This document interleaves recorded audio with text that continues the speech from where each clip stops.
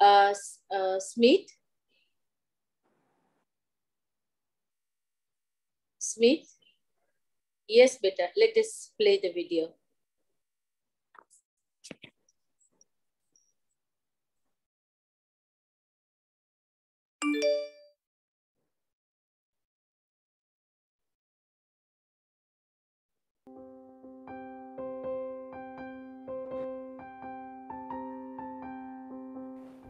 Hello and good evening, dear friends and family.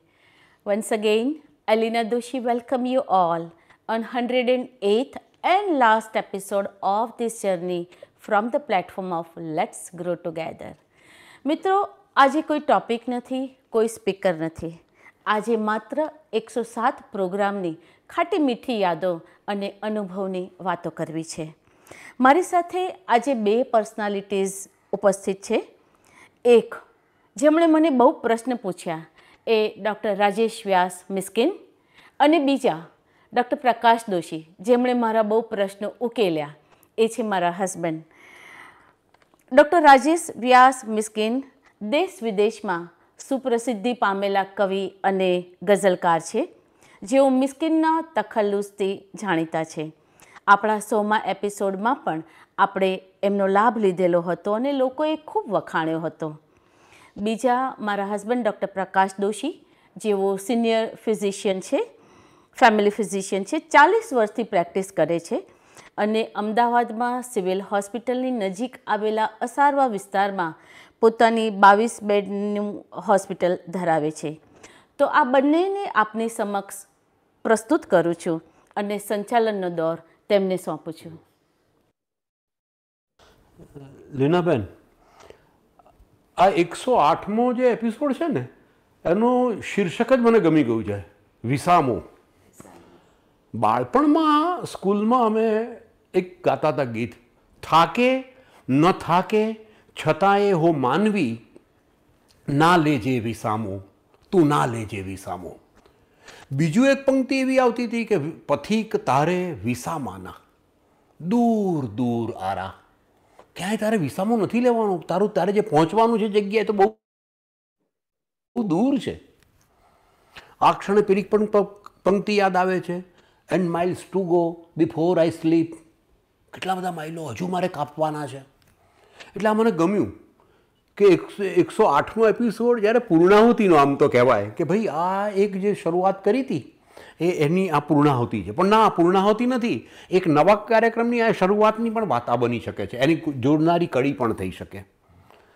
તો વિસામો નામ ગમ્યું. એની સાથે મનમાં એવું પણ થયું હતું કે આ આખો જે આખી એક ચાલી સાથે મળીને વિકસીએ, લેટ્સ ગો ટુગેધર.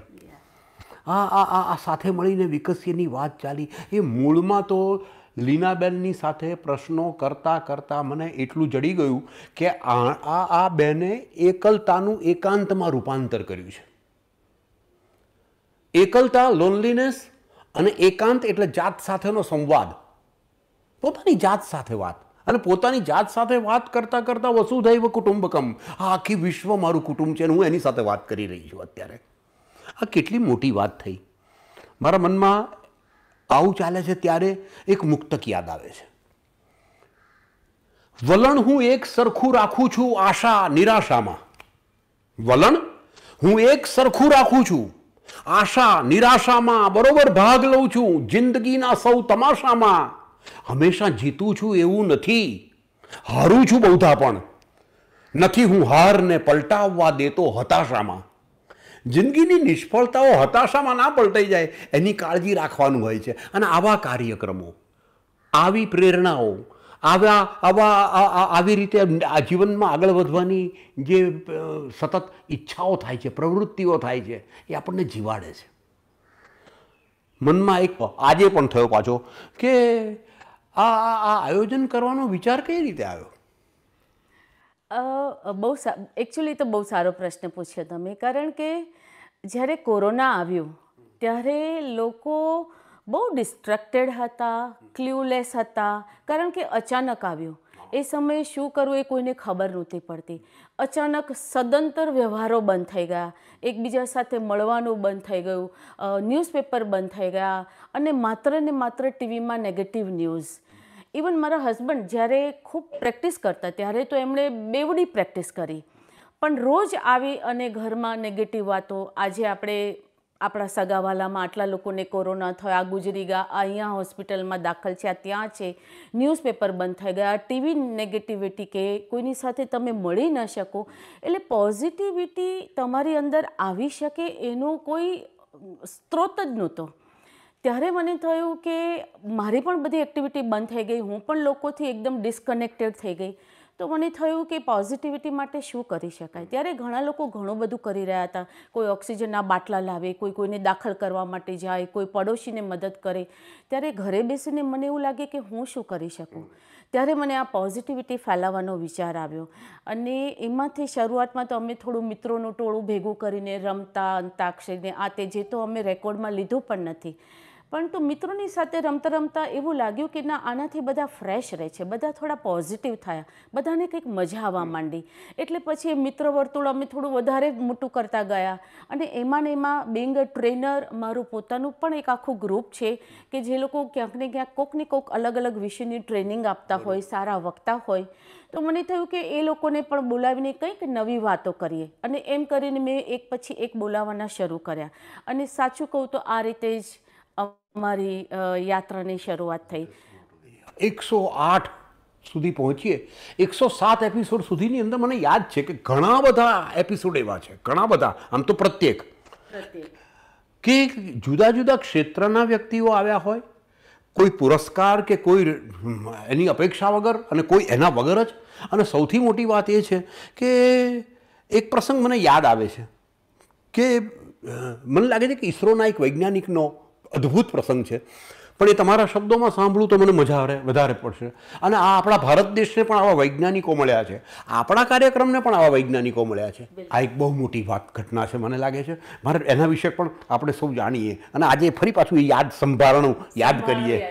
ના, સાચા અર્થમાં બહુ મોટી વાત છે કે આવા વૈજ્ઞાનિકો મળે. મને યાદ છે, એટલે મારી એક આદત હતી આ જર્ની દરમિયાનની કે હું ઓલમોસ્ટ 1 થી 1.5 મહિના એડવાન્સ બધાને બુક કરી દેતી હતી. આ ઈસરોના સાયન્ટિસ્ટને જ્યારે મેં એમને બુક કર્યા ત્યારે એ પોતે ઇન્ડિયામાં હતા અને એમણે મને હા પાડી કે હા, આપણે આ સેશન લઈશું.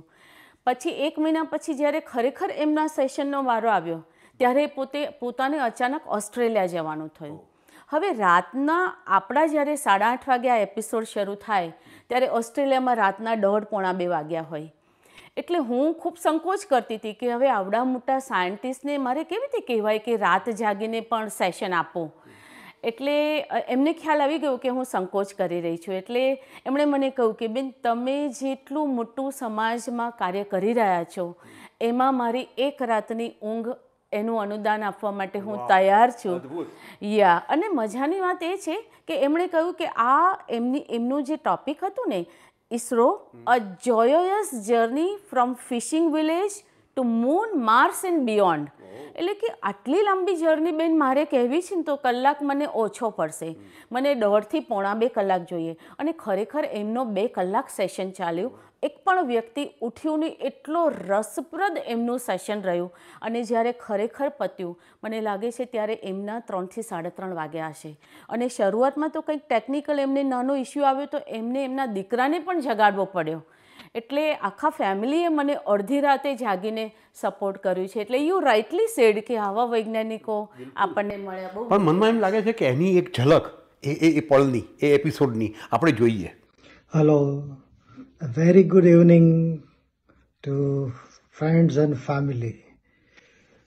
જ્યારે લીનાબેને લેટ અસ ગ્રો ટુગેધર માટે 2 થી 3 મિનિટના મર્યાદામાં પ્રતિભાવનો વિડીયો આપવા માટે વાત કરી ત્યારે ખરેખર ખૂબ અઘરું લાગ્યું કે જે વસ્તુ માટે કે આખા સેશન પણ ઓછું પડે તેને માટે 2 થી 3 મિનિટમાં પ્રતિભાવ કેવી રીતે આપી શકાય. છતાં પણ so friends, persistence, perseverance, dedication, rigorous follow-up, topic selection, finding the right resource person, understanding the content and finalizing a session according to the quest and curiosity of the participant. Soft and sweet voice echoing for a long, long time. An excellent moderator. Thy name is Leena Doshi. મિત્રો ઘણા webinar તેના વક્તા વિષય અને એમાં થતી વિશ્લેષણ થકી યાદગાર બની જતા હોય છે, પરંતુ આ વેબિનારની યાત્રા ઉપરના બધા ઘટકો ઉપરાંત વિશેષ રૂપે તેના સફળ સંચાલકના અસરકારક સંચાલનને કારણે યાદગાર બની ગઈ. So when I was informed about a request for a talk on ISRO and space by one of my dear Naresh Bhatt, I considered that as a routine and a standard request. But when I first spoke to Leena Ben through Naresh Bhatt, I found her very focused, crisp, and clear in her thoughts. And friends, she portrayed a perfect canvas of a nature and details of the journey for this particular series. So I consented at the very first instant when I spoke to her that yes, I would definitely like to have a talk on ISRO and space. Friends, her involvement is so immense that she discusses almost all the necessary and relevant aspects with the speaker for any number of time, whether it is through WhatsApp or through a phone call. I found the selection of topics which touched almost all the aspects needed in one's life to grow. Selection of eminent speaker, of course not me, giving their due introduction, her own citation as opening remarks of the session are few things which are always remarkable and enjoyable. At the end of session, the analysis and summary were like icing on a cake. મિત્રો, જ્યારે પણ સેશનની શરૂઆતમાં hello friends and family સાંભળીએ ત્યારે કોઈક પોતીકું બોલતું હોય તેવો અહેસાસ થાય અને આપના અને તેમના સરળ અને સ્નેહભર્યા શબ્દો તથા વાત્સલ્યથી છલકાતો મૃદુ અવાજ આ સંપૂર્ણ સફરનું એક સોનેરી સંભારણું બની ગયા. 2 વર્ષથી પણ વધારે સમય સુધી અવિરત દર શનિવારે ચોક્કસ સમયે નવા નવા વિષયો અને તજજ્ઞોની સંગાથે મળીને મોહરવાનો જે આનંદ મળ્યો છે તે અવર્ણનીય છે. આપની સફળ અને સુખદ યાત્રાનો આ એક વિસામો માત્ર છે અને મને ખાતરી છે કે થોડા વિરામ બાદ આપની સાથે આ યાત્રાનો પુનઃ પ્રારંભ કરવાની ક્ષણે આપણે ફરી મળીશું. ત્યાં સુધી આપનો આભાર. Thank you. મને યાદ છે ક્યારેક આપણને કોઈક વ્યક્તિ, કોઈનો શબ્દ આપણા માટે પ્રેરણારૂપ બની જતો હોય છે. અરે કોઈકનો પ્રસંગ જીવનમાં બનેલો એ આપણે સાંભળીએ માત્ર અને આપણા જીવનમાં બારી ખોલનારું બની જાય છે, પ્રેરણારૂપ બની જાય છે. આ 108 પ્રસંગોની વાત સાંભળું છું ત્યારે આ 108મો પહોંચ્યા છીએ ત્યારે એમ લાગ્યા કરે કે કેટલા બધા પ્રસંગો, કેટલા વાર્તાલાપો એવા હતા જેણે જીવનની પ્રેરણા આપી. લીનાબેનની સાથે વાત કરતો હતો ત્યારે એક પ્રસંગ યાદ આવી ગયો અને એ હતું એક બેંકના મેનેજરનો. બેંકના મેનેજર અંધ, કેન્સરમાં આંખ ગુમાવેલી, પણ એમનો આ જે વાર્તાલાપ છે એ આપણે સાંભળીએ, એની ઝલક તો જોવાના જ છીએ, પણ એને સાંભળીએ, એની વાતો સાંભળીએ તો આપણને એમ લાગ્યા કરે કે અરે જીવનની અંદર ક્યાંય નિરાશ થવાની જરૂર નથી, નિરાશાને ખંખેરી અને જીવન જીવી લેવા જેવું છે. લીનાબેન, એ વાત સાંભળવી છે મારે કે એ જે બેંક મેનેજરની વાળો પ્રસંગ હતો ને એ હૃદયમાં સોનેરી અક્ષરે લખી શકાય એવો છે. બિલકુલ બિલકુલ, કારણ કે એમની તો વાત આખું સેશન અમે સાંભળ્યું છે. એમનું નામ છે ભૂપેન્દ્ર ત્રિપાઠી. રિઝર્વ બેંકમાં અત્યારે પોતે મેનેજર છે. પરંતુ એ જ્યારે વાત કરતા હતા એ એમની એકદમ યંગ એજમાં એ પોતે એટલા બધા હેન્ડસમ અને સરસ લાગતા હતા અને ખૂબ જુવાનીના દિવસો ચાલી રહ્યા હતા અને અચાનક એવામાં એમને કેન્સર ડિટેક્ટ થયું અને લગભગ એમનું સ્ટ્રગલ કરતાં કરતાં 3-4 વર્ષ નીકળ્યા અને એની બધી એમણે વ્યથા અને એ વાતો કરી અને એ કેન્સરમાંથી બહાર આવ્યા ત્યારે એક પાછી ફરીથી ખુશીની પળો આવવાની શરૂઆત થઈ એમની જિંદગીમાં. અને બરાબર ત્યારે જ કુદરત ફરી એમના ઉપર રૂઠી અને કંઈક એવું બન્યું જેના કારણે ડૉક્ટરોની તપાસના કારણે એવું લાગ્યું કે કદાચ એ દવાઓના કારણે અથવા કોઈ બીજા કારણે પણ ધીરે ધીરે એમની આંખોની દ્રષ્ટિ જઈ રહી હતી, એમનું વિઝન લૂઝ થઈ રહ્યું હતું, જઈ રહ્યું હતું. અને ત્યારે એમણે જ્યારે વાત કરી કે ડૉક્ટરે મને કહ્યું હતું કે 1.5 મહિનાની અંદર તમારી સંપૂર્ણ વિઝન જતી રહેશે. હાલમાં પણ અત્યારે વિઝ્યુઅલી ઇમ્પેર્ડ પર્સન છે. અને ત્યારે એમની જે વ્યથા હતી એ કહેતા હતા, એક શબ્દ તો એમને મને હજી યાદ છે કે જ્યારે ડૉક્ટરે 1.5 મહિનાનો સમય કહ્યો ને ત્યારે ઊંઘમાંથી સફાળો ઉઠી જતો હતો અને મારી આંગળીઓ જોતો હતો કે મને હજી દેખાય છે કે નહીં. એ જ્યારે બોલતા હતા ને ત્યારે મારી આંખમાં આંસુ હતા. અને આ દરમિયાનમાં એમની મધરનો એમને જે સપોર્ટ મળ્યો, જે મનોબળ મળ્યું અને ઈશ્વરમાં જે અખૂટ શ્રદ્ધા હતી એને એમણે જે વાતો કરી. અને આ એમના ટોપિક હતો અમારો કે thrown into darkness yet shining like a star. અને આ બધામાંથી એ અત્યારે સંપૂર્ણ અંધ થયા છતાં પણ એટલી બધી એક્ઝામ્સ આપી, એમાં આઉટસ્ટેન્ડિંગ રહ્યા અને અત્યારે રિઝર્વ બેંકમાં એમણે એક ઇતિહાસ સર્જ્યો છે. 70 વર્ષની કંઈક ઇતિહાસમાં he is the only person કે જે વિઝ્યુઅલી ઇમ્પેર્ડ છે અને છતાં પણ રિઝર્વ બેંકના મેનેજર છે અત્યારે. હૃદયના અને શ્રદ્ધાના અજવાળે જીવ્યા. હૃદયના અને શ્રદ્ધાના અજવાળે ફરી પાછી એમ કહું તો કે આ દેશને ફરી એક એવો આવો સેવાભાવી વ્યક્તિ મળેલો છે. જીવનમાં નિરાશાની પળોમાં ઉદાસ થઈ જાય ત્યારે આવી વ્યક્તિઓની વાતો, એમના પ્રસંગો સાંભળીએ છીએ, હૃદયને ફરી બેઠા કરી દે છે. બિલકુલ, ફરી પાછા આપણને ઊભા કરી દે છે. બિલકુલ સાચી વાત છે. અને મને યાદ છે કે આ એપિસોડ ઘણાને માટે પ્રેરણારૂપ બન્યો હતો, ઘણાની આંખો ભીની કરી નાખી. ઘણા બધાની. આજે પણ હજી એમની વાત કરીએ તો આજે પણ આંખોના ખૂણા ભીના થઈ જાય, કારણ કે એટલી હૃદયસ્પર્શી વાતો એમણે કરેલી હતી. એટલે આ જે પ્રસંગોમાંથી આપણે પસાર થતો જઉં છું ને ત્યારે મનમાં એમ થયા કરે કે જીવનના કેવા સંઘર્ષોમાંથી, જીવનની કેવી પળોમાંથી વ્યક્તિ બહાર આવી હોય અને એ લોકોએ આપણને એના શબ્દો દ્વારા, એના અનુભવો દ્વારા આપણને અજવાળું આપ્યું છે આ 108 એપિસોડ દરમિયાન. હંમેશા સફળતા મળી હોય આ દરેક એપિસોડ બનાવવામાં એવું તો નહીં બન્યું હોય. અને એવું મનમાં એમ થયા કરે કે હું જાણું છું ત્યાં સુધી કે પ્રકાશભાઈનું જે કોરોના દરમિયાન તો સૌથી મેક્સિમમ પેશન્ટોથી ભરચક, કદાચ બહુ ઓછા ડૉક્ટરો એવા હતા કે જે આવી રીતે દિવસના 400 પેશન્ટોને જોડે કામ પાડતા હોય, એમને દવાઓનું સુધી તપાસતા હોય. આવા સમયના ગાળામાં પ્રકાશભાઈ કુટુંબની અંદર કેવું રહ્યું અને ક્યારેક કોઈક પ્રસંગમાં નિષ્ફળતા મળી હોય, કોઈક ઓચિંતું કંઈક ગોઠવણ કરવાની પડી હોય, કોઈક સ્પીકર ના આવ્યા હોય, કોઈક સ્પીકરે કહ્યું હોય કે આ તારીખ મને ફાવે એવું નથી, એવો કોઈ અનુભવ ખરો? સ્પીકરનો અનુભવ તો મારો હું ચોક્કસ કહું, પણ એ પહેલાં પ્રકાશ એના પેશન્ટની વાત કરે. બસ આપ સૌ જાણો છો કે સતત નેગેટિવિટી, ચારે તરફ નેગેટિવિટી, કર્ફ્યુ, અવેલેબિલિટી ખૂબ ઓછી, દવાઓની, ઓક્સિજનની, વેન્ટિલેટરની, એમ્બ્યુલન્સની સતત તંગી. આ વખતે બી સતત થ્રુઆઉટ એક પણ મિનિટ બગડ્યા વગર અમે લોકોએ 12 કલાક કામ કરી અને રોજના કદાચ 400-450 પેશન્ટો સતત જોઈ રાખ્યા છે કોરોનાની વચ્ચે પણ. આવા વખતે અમે જાણો છો કે અમારા બંને પુત્રો, મારો બાબુ અને બેબી બંને અમેરિકા છે, સેટલ થયેલા છે. ત્યારે લીના ઘરે એકલી હોય અને એને કંઈક ને કંઈક પહેલાંથી જે ટેવ કે નવું કંઈક ને કંઈક કરતા રહેવું ઘણા વર્ષોથી.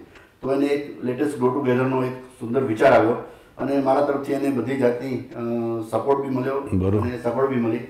વચ્ચે 108 દરમિયાન કદાચ 2-5 વખત એવું થયેલું કે એ કંઈક થોડીક પ્રોપર દિશા ના મળતી હોય અથવા તો સેટિસ્ફેક્ટરી સબ્જેક્ટ ના મળતો હોય અથવા તો એવા ટાઈમે મેં ચોક્કસપણે પોઝિટિવલી ખૂબ સારી રીતે મદદ કરી છે. અને સતત એના થોડા 10-15-20 શરૂઆત કરી ત્યારે 108 પહોંચશે એવો કોઈ પ્લાન જ નહોતો. થોડા અઠવાડિયા પૂરતો, થોડા મહિના પૂરતો પ્લાન હતો. પણ જેમ કહે છે ને કે પ્રવાસ ચાલતો ગયો, એને બી રસ પડતો ગયો, લોકોનો રિસ્પોન્સ દેશ વિદેશ, આખા અમદાવાદમાંથી, ઇન્ડિયામાંથી, ગ્રુપમાંથી, ઘણા બધા કન્ટ્રીમાંથી એટલો બધો સારો મળ્યો કે એની યાત્રા વધતી ગઈ અને વધુ ને વધુ સારા સબ્જેક્ટ સાથે એ આવવા માંડી, પ્રસંગો આપવા માંડી. એમાં એને થોડા કરવાનો અનુભવ થયા છે એના માટે સાંભળીએ.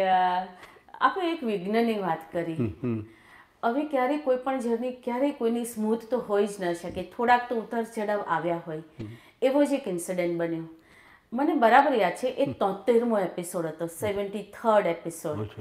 અને એક આર્મ રેસલર હતો, પણ ફિઝિકલી ચેલેન્જ હતો, ડિસેબલ હતો, અને હી વોઝ સ્ટ્રગલિંગ એ આગળ આવવા માટે. ઘણા બધા મેડલ્સ એ નેશનલ લેવલે લઈ આવ્યા, પણ છતાં બી એને જો એવો સપોર્ટ નહોતો મળતો, કારણ કે આર્મ રેસલિંગ કોઈ ફેમસ ગેમ નથી. એટલે એની વાત સાંભળીને મને થયું કે આ માણસને હેલ્પની બી જરૂર છે, અને થોડો મારા પ્લેટફોર્મથી એ શાઇન આઉટ થઈને મોટા પ્લેટફોર્મ સુધી પહોંચી શકે છે. એટલે મેં એમને સેશન એમની સાથે નક્કી કર્યું, 73rd સેશન. અને બરાબર 8:30 વાગ્યાનું સેશન હોય મારું, અને 6:45 વાગે એમણે મને ફોન કર્યો કે બેન, મારાથી આ સેશન નહીં લઈ શકાય અમુક કારણોસર.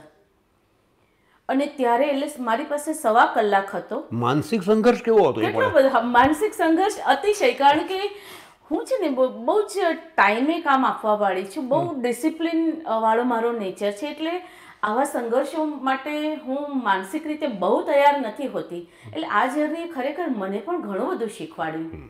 હવે 6:45 પાછું મારા ઘરમાં 10 થી 12 ગેસ્ટ બેઠેલા હતા, અને સખત ટેન્શનમાં આવી કે હવે મને સૂઝે નહીં કે હું તાત્કાલિક કોને કહું. એમનું ફ્લાયર તો 1 અઠવાડિયા પહેલાં રિલીઝ થઈ ગયેલું હતું. અને એવામાં મને એક બોમ્બેના અમારા ફ્રેન્ડ છે ડૉક્ટર બિપિન દોશી, એ યાદ આવ્યા. અને મેં જસ્ટ બાય ફ્લ્યુક જ એમને ફોન કર્યો કે તમે મને કોઈ આપી શકો છો સ્પીકર ઓન ધી સ્પોટ, જે હમણાં 8:30 બોલે. તો એમણે મને એક ચાર્ટર્ડ એકાઉન્ટન્ટ સંગીતા છાજેડ છે, જેમણે ઓલરેડી બીજો એક મારા પ્લેટફોર્મ પરથી એપિસોડ લીધો છે, એમનું સજેશન આપ્યું કે અત્યારે બીટ ધ પ્લાસ્ટિક એના પર બહુ મોટું કામ કરી રહ્યા છે, અને શી ઇઝ ઓલમોસ્ટ રેડી. અને ખરેખર મેં એમને ફોન કર્યો, અને 8:15 મારે લોકોને સરપ્રાઈઝ છે આજે એવી રીતનું પ્રેઝન્ટ કરવું પડ્યું કે today you will get a surprise. પણ મને ખબર હતી કે સરપ્રાઈઝ શું છે. અને ત્યારે પછી અમે એ બહેને how to bit the plastic pollution environmental ઉપર બહુ જ સરસ પ્રોગ્રામ રહ્યો. પણ આવી થોડીક યાદો ક્યારેક મનમાં દૂર દૂર ખૂણામાં ધરબાયેલી રહે, ત્યારે થોડી નારાજગી જરૂર થાય. હા, પણ આ જે અતિથિ વ્યાખ્યાતા કહું ગુજરાતી ભાષામાં, તો જેની તિથિ નક્કી નથી એ અતિથિ, અને અતિથિ વ્યાખ્યાતા આવા આવી ચડે અને આવા પ્રેરણારૂપ બને ત્યારે બહુ ગમે છે, અંદરથી હૃદયની સારું લાગે છે. પોલિયોની વાત આવીને ત્યારે મનમાં બીજો એક વિચાર આવ્યો કે પોલિયો વિશે પણનો એક સરસ એપિસોડ આપણે ત્યાં થયેલો હતો. મારે એના વિશે જાણવાની ઈચ્છા છે. આ ફરી જાણવા જેવી વાતો છે, અને એમ લાગ્યા કરે કે આમાંથી યાદ કરીએ છીએ પ્રસંગો, એ શબ્દો, ત્યારે ફરી પાછું મનમાં બધું તાજું થઈ જાય. 100%. કારણ કે આ આપણી નજર સામેના હયાતીના પ્રેરણારૂપ દ્રષ્ટાંતો છે. એ છે પ્રણવ દેસાઈ, અને ઇન્ડિયન બોર્ન છે, NRI છે. એ જ્યારે 7-8 વર્ષના હતા ને ત્યારે એમને પોલિયોનો એટેક આવ્યો, અને બહુ જ હોશિયાર સ્ટુડન્ટ હતા. પછી એમણે એમની સ્કૂલ અને કોલેજના દરમિયાન જે ફિઝિકલ ડિસેબિલિટીના કારણે જે એક્સેસિબિલિટીના પ્રોબ્લેમ હતા એ બધા એમણે ફેસ કર્યા. એક તો મને એમની વાત હજી યાદ છે કે ચોમાસાની સિઝન હોય અને 4થે માળ ક્લાસમાં જવાનું હોય, બધા જ દાદરા પલળેલા હોય, અને જ્યારે કાકઘોડી સાથે પોતે ચડી રહ્યા હોય અને ટોળું હોય ત્યારે ધક્કાનો બી ડર હોય, ત્યારે એમને ઘણી બધી વાર લાગતું હતું કે અમારા જેવા લોકો માટે કંઈ સ્પેશિયલ અરેન્જમેન્ટ હોવી જોઈએ. અમુક વર્ષો પછી એમને અમેરિકા જવાનું થયું. અત્યારે હાલમાં એ કેલિફોર્નિયામાં છે. અને ત્યાં એમણે દરેક જગ્યા, સ્કૂલ હોય, કોલેજ હોય, સિનેમા હોલનું થિયેટર હોય, કોઈ પણ મોલમાં હોય, કોઈ પણ જગ્યાએ તમે જાઓ ત્યારે ફિઝિકલી ડિસેબલ્ડ પીપલ માટેની એક્સેસિબિલિટી અલગ જ હોય. એટલે એ જોઈને એમને એમના દેશ, એ દેશ અને આપણા દેશ વચ્ચેનો બહુ તફાવત લાગ્યો. તો એમને એ થયું કે ભાઈ મને જે તકલીફ પડી એ મારા દેશના બીજા લોકોને ના પડે, તો એના માટે શું કરે. પ્રણવભાઈ દેસાઈના પરમ સ્નેહી મિત્ર અને આપણા સૌના આદરણીય, માનનીય અને અત્યારના પ્રાઇમ મિનિસ્ટર આપણા નરેન્દ્ર મોદી સાહેબ છે. અને એમને મળ્યા પછી, વાત કર્યા પછી ઇન્ડિયામાં પણ એક્સેસિબિલિટીના ખૂબ બધા પ્રયત્નો અને કામ એની ગીરી ઉપર ચાલુ થઈ ગઈ છે. ઇવન વર્લ્ડમાં પણ ઘણા બધા લેવલે એ એક્સેસિબિલિટી ઉપર કામ ચાલુ થઈ ગયું છે. 11,000 કરતાં તો વધારે એમની પાસે વોલેન્ટિયર્સ છે અત્યારે. અને યુએસએના જે પ્રેસિડેન્ટ છે એમણે સ્પેશિયલ એમને સર્ટિફિકેટ આપીને એમના કામને નવાજ્યા. અને આપણા વડાપ્રધાન નરેન્દ્ર મોદી સાહેબે પણ પોતાની મન કી બાતની અંદર આ voice of specially abled people અંદર આ VOSAPની વાત કરી છે, જે ઘણી મોટી વાત કહેવાય. અને ખરેખર ફિઝિકલી જે લોકો ડિસેબલ છે એમની તકલીફો એ લોકો જ વધારે સારી રીતે સમજી શકે. એટલે આ ભાઈ સમજ્યા, સોર્સનો ઉપયોગ કર્યો અને ઇમ્પ્લિમેન્ટ કરાવ્યું. અત્યારે એ બહુ મોટી વિશ્વનું ધ્યાન ખેંચાયું છે. વિશ્વનું ધ્યાન ખેંચાયું છે. આ આખી એક પ્રવૃત્તિનો આરંભ થાય છે કોરોના કાળમાં.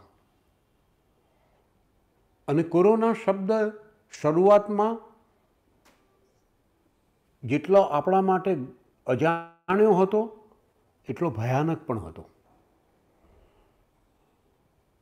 એક પછી એક એપિસોડ ચાલતા ગયા છે, આગળ વધતા ગયા છે. પણ એની પેરેલલ કહું તો લીનાબેને બહુ સરસ વાત કરી હતી કે નહોતો છાપા, નહોતા કોઈ સમાચારો, નહોતું બહાર નીકળવાનું, નહોતું ક્યાંય જવાનું. અને એવા સમયના ગાળાની અંદર આ કોરોનાને વિશે જેટલી સાચી વાત ખોટી વાત જાણીએ એના કરતાં એની ભયાનકતાનો આપણને ખ્યાલ જ નહોતો ક્યારેક. બાળપણમાં જે મારા સહાધ્યાયી શારદાગ્રામ સંસ્થા માંગરોળમાં આવેલી છે, ત્યાં અમે બહુ સાથે ભણેલા છીએ. અને અત્યારે આ અમદાવાદના જાણીતા ડૉક્ટર પ્રકાશ દોશી પાસેથી મને લાગ્યું ઘરની વ્યક્તિ હોય તો એની પાસેથી સીધું પૂછી લેવું. કારણ કે એક બહુ મોટી વાત એ છે કે ક્યારેક આપણે ખૂબ ગંભીર વાત હોય અને એ આપણી નજરે જ ચડતી નથી હોતી, ક્યારેક આપણે એને સમજી શક્યા જ નથી હોતા. પ્રકાશભાઈ, મનમાં એમ થયા કરે કે આ કોરોનાને અમે તો માત્ર માસ્કથી ઓળખીએ અને વેક્સિનથી ઓળખીએ, પણ એની વધારે ગંભીરતા તો તમે જોયેલી છે. જ્યારે આટલા પેશન્ટોને રોજ જોયા હોય, હેન્ડલ કર્યા હોય સતત, જ્યારે ડૉક્ટરો પણ ડરતા હોય આ પેશન્ટોને હેન્ડલ કરવામાં, અને તમે હેન્ડલ કરેલા છે, તમે એના વિશે વાત કરશો? મને એવું લાગે છે કે લગભગ હું ફેમિલી ફિઝિશિયન પ્રેક્ટિસ હવે 40 વર્ષથી પ્રેક્ટિસમાં છું. અને આ દરમિયાન મેં ઘણા બધા એપિડેમિક રોગચાળાઓ જોયા છે. એન્કેફેલાઇટિસ, meningitis, plague, chikungunya, bird flu, swine flu, ઘણા બધા. તો દરેક કરતાં બી કોરોના જે સાવ અજાણ્યો અને અચાનક આવ્યો, અને અચાનક આવીને ખૂબ જ મોટા સ્વરૂપે લઈ લીધું. અને સતત પ્રેક્ટિસ ચાલુ જતા મને એવું લાગે છે કે આટલી ભયંકર બીમારી કદાચ મેં મારી કેરિયરમાં ક્યારેય જોઈ નથી. ઘણા બધા ઇવેન્ટ છે કે આજે એક વ્યક્તિ મને ખાલી ખાંસી માટે મળવા આવ્યો હોય, કાલે વેન્ટિલેટર પર હોય, અને પરમ દિવસે એને 1 કે 2 માણસો સ્મશાનમાં મૂકી આવે. નજીકના ઘણા બધા. મારી પોતાના મોબાઈલમાંથી મારે 22 નામ ડિલીટ કરવા પડ્યા છે. એ લોકો વિદાય લઈ ચૂક્યા છે. પ્રેક્ટિસની અંદર આજે જે વખતે મળ્યા હોય એના કાલે સમાચાર આવે સિરિયસ છે, ઓક્સિજન ઉપર છે, આઈસીયુમાં છે, અને પરમ દિવસે એના મૃત્યુના સમાચાર આવે. આવી ભયંકર બીમારી જે કોરોના છે, ત્યારે ઇવન આપણા સેશનમાં પણ 108 લેટેસ્ટ ગ્લોબલ વેધરમાં પણ 2 વખત આપણે કોરોનામાં શું સારવાર લેવી જોઈએ, શું પ્રિકોશન્સ રાખવા જોઈએ, તો સાવચેતી માટે શું કરી શકાય, વેક્સિનેશનનું ઇમ્પોર્ટન્સ, ડાયટનું ઇમ્પોર્ટન્સ, એક્સરસાઇઝનું ઇમ્પોર્ટન્સ, યોગાનું ઇમ્પોર્ટન્સ, એની બી વિસ્તૃત ડૉક્ટર સ્વપ્નિલે માહિતી આપણને 2 વખત આપી છે. તો આવા ભયંકર બીમારીમાં એવું બને છે કે અચાનક જ માણસ આજે મળ્યો છે, કાલે સિરિયસ હોય, પરમસે ગુજરી જાય છે. તો ખરેખર જે લોકો, સમાજ અને કુટુંબો, આમ જોવા જોઈએ તો દર ત્રીજો કુટુંબમાં કોઈને કોઈ વ્યક્તિ ગઈ છે. હું એક વખત 1200 બેડ હોસ્પિટલમાં ગયેલો હતો. ત્યાંનું વાતાવરણ જોયા પછી હું કેટલા બધા દિવસો સુધી ખીણ રહ્યો હતો. 1200 બેડ હોસ્પિટલમાં 1194 કોરોના પેશન્ટ દાખલ હતા, અને એવરેજ રોજના 25 થી 30 ડેથ રોજના થતા હતા. તો આની આટલી ગંભીરતા વિશે આપણે જે વાત કરી છે કે અચાનક માણસ જતો રહે તો એની પાછળ એનું account, bank account, password, mobile અથવા ફેમિલી વ્યવસ્થા શું, તો એના માટે બી આપણે બહુ સુંદર એક આર્ટિકલ ગોઠવેલો, અને એનાથી લોકોને ઘણો સારો એવો ફાયદો બી થયેલો. ખૂબ મોટી વાત હતી, પણ આ એક ડૉક્ટરના મુખેથી સાંભળીએ છીએ ને ત્યારે ખ્યાલ આવે છે, કારણ કે લોકોએ નજરે જોયું છે, મૃત્યુ નહીં જોયા છે, પેશન્ટો નહીં જોયા છે, અને મૂંઝવણો જોયેલી છે. પણ સૌથી મોટો એક પ્રશ્ન તો એવો હતો કે પ્રકાશભાઈની જોડે પણ વાતચીત કરીએ ત્યારે ડૉક્ટર તરીકે હંમેશા એમની સાથે વાતચીત કરતાં હું વાત કરું ને તો મનમાં બીક તો એક હોય કોરોનાની ગંભીરતાની. મને લાગે છે કે કોરોના એ ઓચિંતા અચાનક આપણા નજીકના ખૂબ પોતાના વ્યક્તિઓ કહેવાય એવા વિશે અચાનક આપણને સમાચારો આપ્યા અને આપણે લાચાર થઈ ગયા. આની એ સમયગાળો બહુ ભયાનક તાવાળો હતો ડૉક્ટર સાહેબ. અને એ સમયે ઓચિંતો માણસ શૂન્યાવકાશમાં ચાલ્યો જાય, વિચાર તો બંધ થઈ જાય, કદાચ ઝઝુમવાનું હોય છે જીવનમાં. એ સમયનો એક એપિસોડ આપણને મને યાદ છે કે કોરોનામાં કોઈનું અચાનક અવસાન થાય, અદ્ભુત એ પ્રસંગ, એ અદ્ભુત રીતનો એ એપિસોડ. અને એ જ્યારે રસ્તો જ જડતો ના હોય કે ક્યાં જવું, એ સમયે આ અજવાળું આપે, રસ્તો બતાવે એવો એપિસોડ હતો. એના વિશે આપણે બિલકુલ બિલકુલ. આ છે ને દિવ્ય ભાસ્કરમાં એકવાર એક ન્યૂઝપેપરમાં આર્ટિકલ આવ્યો હતો અને એ આર્ટિકલ બિલકુલ આના ઉપર હતો જે આપણે વાત કરીએ ને કે અચાનક અવસાન થઈ જાય, ઘરનાને ખબર ના હોય, કોરોના થયો એટલે એડમિટ થવાનું અને એડમિટ કરવા માટે લઈ જાય ને પછી માણસ સીધું સ્મશાને જ જાય, ઘર સુધી આવે જ નહીં. હવે જ્યારે આવી અચાનક ડેથ થતી હતી ત્યારે ફેમિલીમાં ખૂબ નાણાકીય મુશ્કેલીઓ શરૂ થાય, બ્રેડ વિનર હોય એ જતું રહે. ત્યારે આપણા અહીંયા થોડી ટ્રેડિશન છે કે ફેમિલીમાં ઘણી બધી વાતોથી અવેર નથી કરતા હોતા. ત્યારે એવું બન્યું કે ઘણાને ફેમિલીવાળાને એમના મોબાઈલના પાસવર્ડ ખબર ના હોય, એમના મ્યુચ્યુઅલ ફંડ્સ ક્યાં છે, એમના લાઈફ ઇન્સ્યોરન્સ ક્યાં છે, એમનું ઇન્વેસ્ટમેન્ટ ક્યાં છે, આના વિશે કશી જ માહિતી ના હોય. ત્યારે દિવ્ય ભાસ્કરમાં એક લેખ હતો, મિશન કેર કરીને એક NGO હતું જે આવા અચાનક ડેથ થયેલા હોય એના ફેમિલીને હેલ્પ કરતા હતા. એટલે મને એ હેડિંગ એટલું ઇન્ટરેસ્ટિંગ લાગ્યું એટલે મેં આખો આર્ટિકલ વાંચ્યો અને એમાં આર્ટિકલમાં બહુ જ સરસ વખાણ તો ત્યારે લખેલા પણ એક વ્યક્તિનું નામ લખેલું હતું અને એનો કોન્ટેક્ટ નંબર હતો અને એના પરથી મેં એ ભાઈને ફોન કર્યો. He was chartered accountant Rishabh Parekh from Pune. અને એનાથી મેં એમને કન્વિન્સ કર્યા કે તમારું અને મારું બંનેનું કામ એક જ છે, સમાજમાં જાગૃતિ ફેલાવવાનું. તમે ઇન્વેસ્ટમેન્ટ લેવલે કરો છો ને હું એક એવું પ્લેટફોર્મ પૂરું પાડું છું કે જ્યાંથી દરેક વસ્તુની વિષયોની ચર્ચા થાય. અત્યારે જે સમય તમે ને હું ભેગા થયા છે એ આખો કોરોનાનો કપરો કાળ ચાલી રહ્યો છે અને આવા સમયે વિશ્વમાં તો ઘણી ડેથ થઈ, ઇન્ડિયામાં ઘણી ડેથ થઈ, પણ ઘણા બધા આપણા તમારા મારાના ફેમિલીમાં પણ ઘણી બધી ડેથ થઈ અને આવું આ અચાનક મોતવાળો સિનારીઓ છે. તો તમે મારા પ્લેટફોર્મ પર આવો અને જાગૃતિ ફેલાવો તો એક અમારું ઓડિયન્સ એ એમ્બેસેડર જેવું કામ કરશે અને એ આ વાતને આગળ સુધી ફેલાવશે. ત્યાં સુધી મને ખબર નહોતી, એ માણસ મારી વાત સાંભળીને કન્વિન્સ થયા. એ પુણેથી ચાર્ટર્ડ એકાઉન્ટન્ટ રિષભ પારેખજી હતા.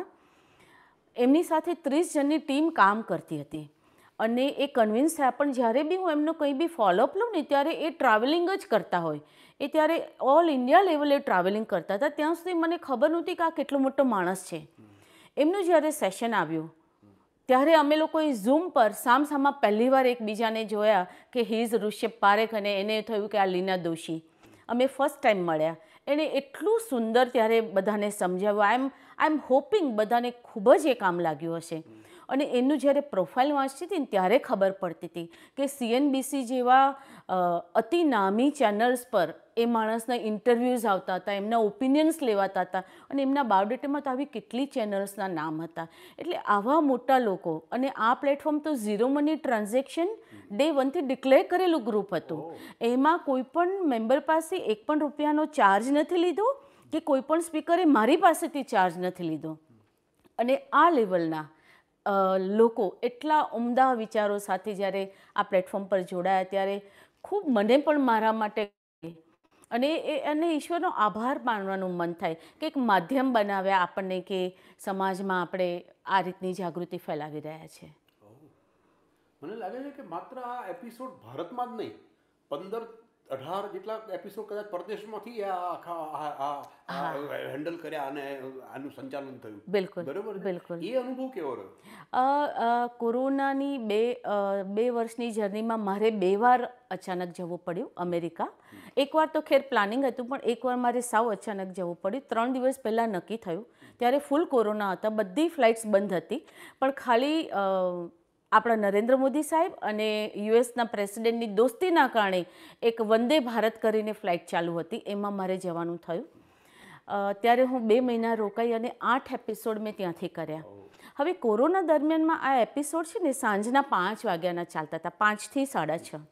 અને હું જે સ્ટેટમાં રોકાયેલી અમેરિકામાં મારા સનના ત્યાં મિઝોરી, ત્યારે ત્યાં સવારના 6 વાગ્યા હોય. એટલે મારે સવારે 5 વાગે ઉઠી તૈયાર થઈ અને 6 વાગે આ સેશન લેવા પડતા હતા. એવા 8 સેશન મેં ત્યાંથી લીધા.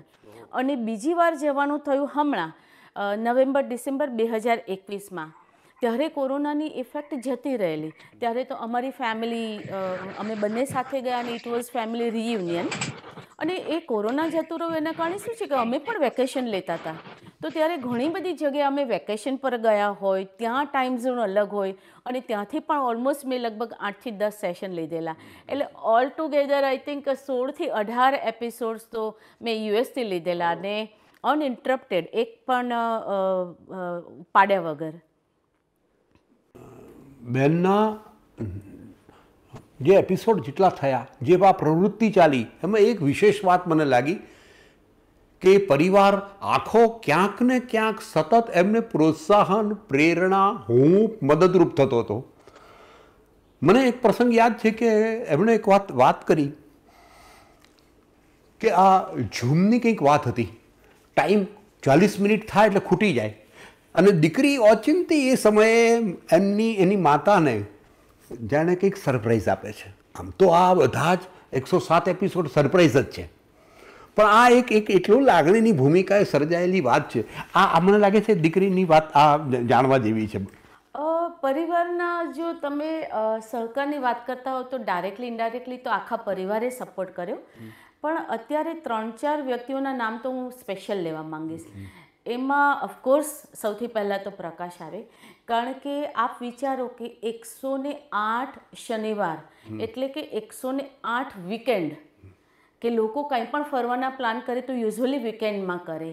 એટલે 108 વીકેન્ડથી અમે લોકો ક્યાંય પણ એવી રીતે ફરવાનું પ્લાન નથી કરી શક્યા. એટલે એ તો સૌથી મોટી વાત થઈ ગઈ. પછી બીજું તમને એક વાત કહું, જે ઓડિયન્સને બી કહેવાનું મન થાય, જ્યારે સેશન ખૂબ સારું જાય, ખૂબ મોટી સંખ્યામાં લોકો હાજર રહ્યા હોય, અથવા સ્પીકરે બહુ જ સારી રીતે સેશન લીધું હોય, ત્યારે ચોખ્ખી વાત છે કે હું પોતે બહુ જ ખુશ હોઉં. હવે એ ખુશી મારે વ્યક્ત ક્યાં કરવી? એટલે મારું સેશન પતે ને મારે બીજા થોડા મેસેજીસ ને બધું મોકલતા મને 10:30 જેવું થઈ જાય. અને પ્રકાશનો આવવાનો ટાઈમ પણ લગભગ 10:30-11 વાગ્યાનો છે. એ થાક્યા પાક્યા આવ્યા હોય, પણ મારી ખુશી અલગ રીતે વ્યક્ત કરવી હોય. એટલે હું એમને કહું કે તમે મને ક્યાંક ફરવા લઈ જાઓ, અને રાત્રે 11 વાગે મને રાઉન્ડ મરાવા લઈ જાય, ખાલી મારી ખુશી માટે. એટલે આ તો, અને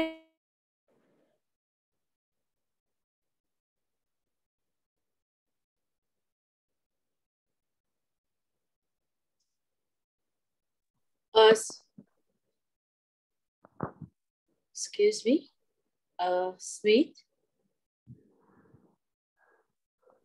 Hello, Smith. Smith? Smith, you there? Yeah, જુઓ ને કંઈ પોઝ થઈ ગયું છે.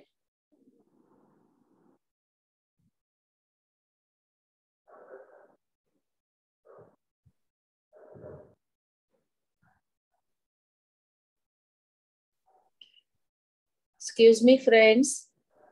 Please bear with me.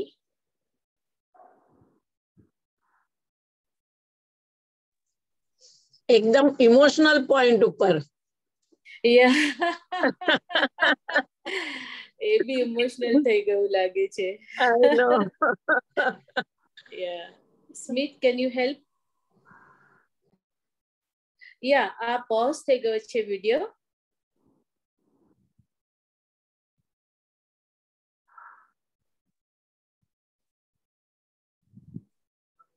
બેટા વિડિયો પોઝ થઈ ગયો છે. મારામાં પોઝ થઈ ગયો છે. ના ન ચાલતો હોય જો.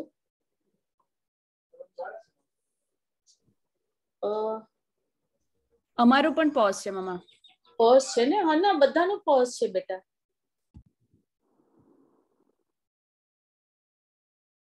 Yeah, just a minute.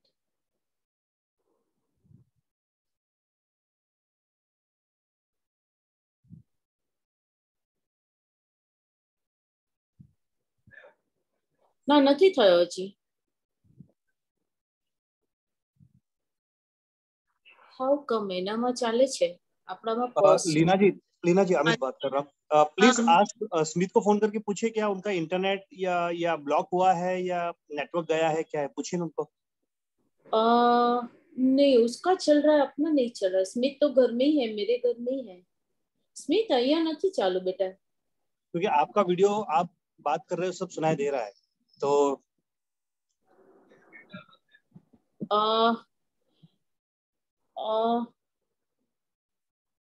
બેટા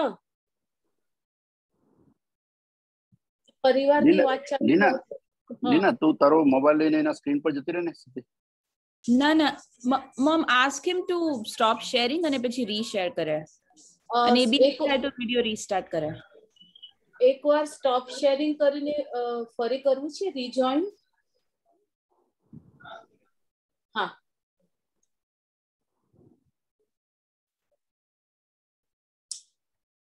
સોરી, આપણે બહુ બધું કર્યું પણ અગેન ટેકનિકલ હેલ્પ લેવી જ પડે છે.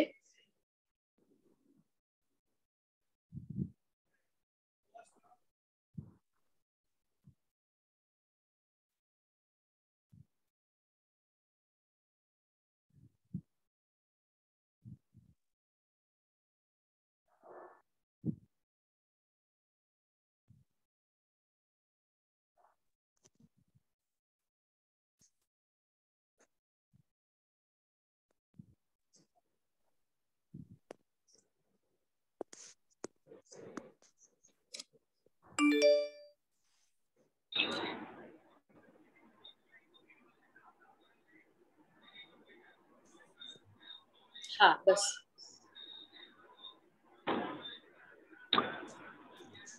અવાજ નથી. અને અનઇન્ટરપ્ટેડ એક પણ પાડ્યા વગર. બેનના જે એપિસોડ જેટલા થયા, જે પ્રવૃત્તિ ચાલી, એમાં એક વિશેષ વાત મને લાગી કે પરિવાર આખો ક્યાંક ને ક્યાંક સતત એમને પ્રોત્સાહન, પ્રેરણા, હું. એટલે આ તો અને આવું 108 મતલબ એપિસોડથી ચાલે છે, કારણ કે મને તો દરેક એપિસોડમાં એવું જ લાગે કે વાવ, બહુ સરસ ગયો, બહુ સરસ ગયો. ત્રીજું એક વાત કહેવા માંગીશ કે જે મેં થોડા સમય પહેલાં કહ્યું, કારણ કે અવરોધવાળી પણ જર્ની હોઈ શકે છે. ક્યાંક ને ક્યાંક તો મારી પણ લિમિટ આવે, હું પણ મૂંઝાઈ જાઉં કે મને ક્યારેક ટોપિક ના સૂજે, અથવા ટોપિક સૂજે તો એના માટે કયા સ્પીકર્સને મારે બોલાવવા જોઈએ એ ઘણીવાર મૂંઝાઈ જાઉં, અથવા ઘણીવાર સેશનના પહેલાં હું એક નાની વાર્તા કહેતી હોઉં, કંઈક એક પ્રિફેસ બાંધતી હોઉં, તો એ પણ મને ઘણીવાર ના સૂજે. શનિવારે મારું સેશન હોય ને ગુરુવાર સુધી હું ફાંફે ચડેલી હોઉં કે આ વખતે મારે શું બોલવું છે, અને એવા ટાઈમે પછી મારો મૂંઝારો એ સમજી જાય અને હું એમને કહું કે મને આ વખતે તમારી મદદ કરવી પડશે, અને એ એટલી બધી અફલાતુન મદદ કરે ને એના માટે હું 15 દિવસથી ધમપછાડા કરતી હોઉં અને છતાં મને સૂચતું ના હોય. એટલે એ પણ એવી રીતે પણ બહુ મોટી હેલ્પ કરી. હજી એક એના હેલ્પની વાત કરું તો મારા જેવું જ એણે 256 મેમ્બરનું એણે વોટ્સએપ ગ્રુપ બનાવ્યું છે, બ્રોડકાસ્ટ ગ્રુપ. એટલે મારા સેશન હોય ત્યારે એ પણ એટલા એલર્ટ હોય, એ પણ એના બ્રોડકાસ્ટ ગ્રુપમાં બધાને ફ્લોટ કરે, રિમાઇન્ડર્સ આપે, મેસેજીસ આપે. તો યા લાસ્ટ મિનિટ મેસેજીસ બી આપે. પ્રકાશભાઈના બહેનોએ પણ તમને બહુ જ પ્રોત્સાહન આપેલું છે. પ્રકાશના બહેનોએ બી ખૂબ સપોર્ટ કર્યો, અને મારી દીકરીની વાત તમને કરું ખાસ, પંક્તિની, કે જ્યારે મારો 13મો એપિસોડ હતો ત્યારે કે પહેલી વાર મારે અચાનક યુએસ જવાનું થયું, ત્યારે યુએસથી એ એપિસોડ મેં લીધેલો. એ એપિસોડ હતો અમારો 0 budget organic kitchen and terrace gardening, અને સ્પીકર હતી Deepti Patel માવાની. She was from Raipur, Chhattisgarh. અને ત્યારે મારો 13મો એપિસોડ આવી ગયેલો, એટલે અમે લોકો એક આમ સ્ટ્રીમ લાઇનમાં ગોઠવાઈ ગયા હતા. હવે યુએસ હતી એટલે મારી દીકરીએ મને ખુશ કરવા માટે પહેલી વાર એટેન્ડ કર્યો. અમે લોકો શું કરતા, કારણ કે બધું ફ્રી વાળું ચાલતું હતું, એટલે ફ્રી પેલી 40 મિનિટ ઝૂમ ચાલતી હતી, અને પછી ક્યારેક સ્પીકર વધારે બી ટાઈમ લે તો અમે બધાને એવું કહી રાખેલું કે ભાઈ 40 મિનિટે કપાઈ જાય એટલે આ આઈડી પાસકોડ નાખીને ફરી તમારે આવી જવાનું. હવે પંક્તિ એટેન્ડ કર્યું ને ત્યારે પહેલા એપિસોડમાં કેવું થયું કે 42 લોકો હાજર હતા, અને પછી કપાઈ ગયો, અને પછી જોડાયા ને ત્યારે 38 પીપલ આવ્યા. એટલે પંક્તિને થોડી મજા ના આવી. એપિસોડ પત્યા પછી મને કે મમ તમે આવું કેમ કરો છો, એમ કે 40 મિનિટે કપાઈ જાય ને ફરી આવવાનું. મેં કહું બેટા ફ્રીમાં આટલું જ મળે છે, તો કે તમે બાય કેમ નથી કરી લેતા. મેં કહું હા હું પણ હવે વિચારતી હતી કે થોડું સારું ચાલી રહ્યું છે તો બાય કરું. તો મને કે ના ઝૂમ બાય કરવા માટે already mom you are late, અને એમ વાત કરીને પતી ગઈ. ત્યાં સાંજે અચાનક મારા ઉપર પોપઅપ મેસેજ થયો અને પંક્તિએ ઝૂમનું સબસ્ક્રિપ્શન લઈ અને સીધું મને ગિફ્ટ કર્યું અને કહ્યું કે મમ હવે તમે બિંદાસ એપિસોડ કરો, જે એનું આ ગિફ્ટ મારા 108 એપિસોડ સુધી ચાલ્યું. Hi, Nani. Congratulations on 108 sessions. Hi, Mom. Congratulations to you and the Let's Grow Together team for successfully completing very interesting 108 sessions. It takes so much passion, discipline, and commitment to conduct these sessions virtually. And you and the team have been doing this for over 2 years on every single Saturday. Most of it was through the pandemic. Kudos to all of you. And you elevated the sessions, Mom, by seeking such wonderful speakers, very esteemed, and covering such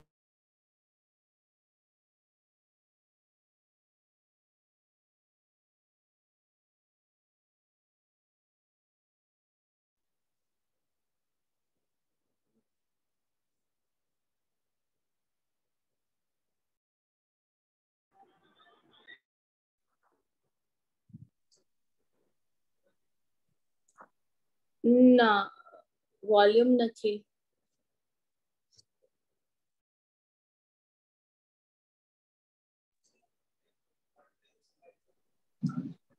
નથી ચાલુ. Pose થઈ જાય છે બધાને. હા pose થયો છે. Pose છે. હા બેટા પોઝ થઈ ભાભી પોઝ થઈ ગયું છે. બધાનો પોઝ થઈ ગયો છે. ના અમુક તો ચાલે છે. હા એટલે ખ્યાલ નથી શું થઈ રહ્યું, કારણ કે મારી બીજા ડિવાઇસમાં ચાલે છે પાછું. બેટા દીદીનું ફરી પ્લે કરને, અડધેથી પ્લે કરશે.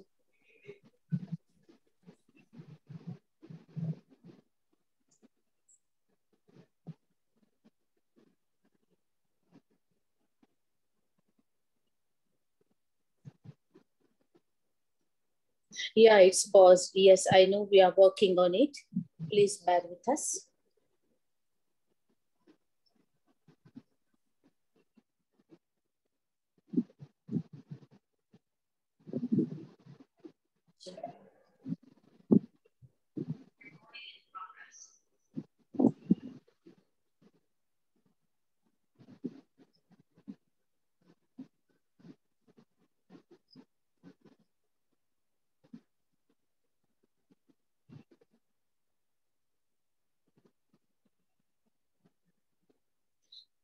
સ્મિત તને co-host બનાવ ને.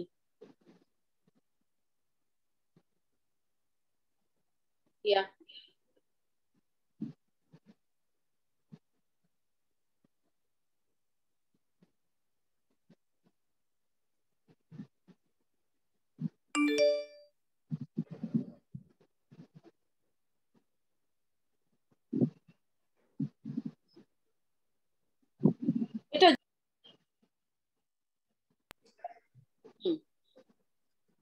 On 108 sessions. Hi, Mom. Congratulations to you and the Let's Grow Together team for succeeding very interesting 108 sessions. It takes so much passion, discipline, and commitment to conduct these sessions virtually. And you and the team have been doing this for over 2 years on every single Saturday. Most of it was through the pandemic. Kudos to all of you. And you elevated the sessions, Mom, by seeking such wonderful speakers, very esteemed, and covering such a wide range of topics. You really made it fun all the while learning on the platform as well. We are really, really proud of you for this achievement, and we are so lucky to have an inspiration like you in our lives. We love you. Mwah. અને પ્રકાશની બહેનોની વાત કરો. તમને એ પ્રશ્ન ચોક્કસ થયો હશે કે 108 જ કેમ? હવે 108નો અંક છે ને એ આપણા હિન્દુઇઝમ પ્રમાણે બહુ શુભ કહેવાય. શંકરનો પ્રિય અંક છે અને ફળદાયી અને પવિત્ર છે. માળાના મણકા આપણામાં એવું કહે છે કે 8 ને 1 9 એટલે પૂર્ણાંક. પૂર્ણાંક. અને એવું કહે કે જ્યારે તમે 108 મણકાનો જાપ કરો ત્યારે જ તમારી પ્રાર્થના પૂરી થઈ કહેવાય. એટલે મને એક દિવસ બેઠા બેઠા વિચાર આવ્યો કે આટલો શુભ આંકડો છે તો હું મારો પાસકોડ એને લીના 108 કર્યો અને પછી એ મેં પોતે બી જ્યારે નાખ્યો ને તો મને બહુ મજા આવવા લાગી. એટલે મેં પછી લીના 108 કન્ટિન્યુ રાખ્યો. હવે જ્યારે 50મો એપિસોડ આવ્યો ત્યારે એક માઇલસ્ટોન આવ્યો. એટલે આ તો અણધારી શરૂ કરેલી યાત્રા હતી. એટલે પછી ઘરમાં ચર્ચા થવા લાગી. વિચાર આવ્યો કે ભાઈ હવે ક્યાં સુધી આગળ વધવું છે. મેં કીધું કાંઈ નક્કી નથી. 50મો તો આવી ગયો. ત્યારે મારા એ sister in law Sudhaben Shah અમારા ઘરે હાજર હતા અને અમારે બહુ જ સારી દોસ્તી પણ છે. એટલે હસતા હસતા એમણે મને કીધું કે ભાભી હવે લીના 108 લખો છો ને લોકો પાસે લખાવડાવો છો ને તો હવે તમારે 108 સુધી તો જવું જ પડશે. અને મનોમન પછી એમની મેં આ ચેલેન્જ સ્વીકારી લીધી અને મેં ઠાની લીધું કે 108 સુધી હવે મારે જવાનું છે. ત્યારે મારી દિશા નક્કી થઈ 50મા એપિસોડે કે હવે હું 108 સુધી ચાલવાની છું. અને ખાસ મારા બીજા નણંદની વાત કરું, ઇન્દુબેન જે બોમ્બે રહે છે. એટલે સુધાબેન અને ઇન્દુબેન આ બંને મારા સિસ્ટર ઇન લો મારા ખૂબ જ સારા મિત્ર પણ છે.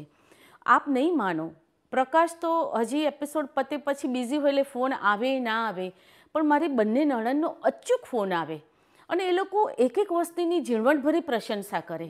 ભાભી આજના વિષયનું ટાઇટલ બહુ જ સરસ હતું, આજના સ્પીકર બહુ જ સરસ હતા, તમારી વાર્તા બહુ સરસ હતી, ત્યાં સુધી કે તમે આજે જે કપડાં પહેર્યા હતા ને એ પણ બહુ જ સરસ લાગતા હતા. એટલે એ બંને બહેનો છે ને મારી આ મેરેથોન દોડમાં એક ઈંધણ પૂરવાનું કામ કરતી હતી. એક અટકાવી દઉં વાત, બહુ સરસ. રાજેન્દ્ર શુક્લનો એક સરસ શેર છે, હું પછી આગળ વધી જઈશ, બસ એક ધક્કાની જરૂર છે. તમારી લાગણી, તમારા બે શબ્દો ક્યારેક કોઈકનો એટલો મોટો ધક્કો બની જતો હોય છે કે આ લીનાબેને વાત કરીને એની જેમ એ સતત આગળ વધતી ક્યાં પહોંચી ગઈ ગતિમાં આપણી ટ્રેન. બહુ સુંદર વાત કરી તમે. બંને બહેનોનું સ્મરણ અને વંદન કરવા પડે. 100% વંદન કરવા પડે. અને હજી એક નાનકડી વાત કહું, જ્યારે પહેલી વાર અમેરિકા ગઈને મેં કહ્યું કે 5 વાગે સવારે એપિસોડ હોય, 6 વાગે, એટલે મારે 5 વાગે જાગવું પડે. તો મારો દીકરો હું જાગી કે નહીં એનું ધ્યાન રાખે. પછી ત્યાં આગળ થોડી લાઇટિંગ ગોઠવવી પડે તો એ લાઇટિંગનું કરી આપે. ત્યાં સુધી કે મને ચા પાણી પણ એ આપી જાય અને આજુબાજુના કોઈ અવાજનું ડિસ્ટર્બન્સ નથી થતું ને. એટલે પરિવાર જે નાની નાની ઝીણી ઝીણી કાળજી લે ને એ ખરેખર તમને આગળ વધવા માટે ખૂબ જ પ્રેરણા પૂરી પાડતી હોય છે. આઈ થિંક પરિવારથી વિશેષ જીવનમાં કોઈના જીવનમાં કોઈ વસ્તુ હોઈ જ ના શકે અને આ વસ્તુ કોરોનાએ આપણને બહુ સારી રીતે શીખવાડી દીધી. મિત્રો, મને લાગે છે કે આપણે બહાર તો ખૂબ સમય વેડફતા હોઈએ છીએ, જેમાં સોશિયલ મીડિયા તો બધા કહેતા હોય છે કે ખૂબ સમય લેતો હોય છે, પણ એમાંથી થોડોક સમય ચોરી અને મને એવું લાગે છે કે પરિવાર માટે એટલા માટે આપવો જોઈએ કે મારો જાત અનુભવ હું કહી રહી છું કે પરિવારનું બળ છે ને તમને જીવનમાં ખૂબ આગળ વધારી શકે છે. Hi mom, many congratulations on achieving this big milestone.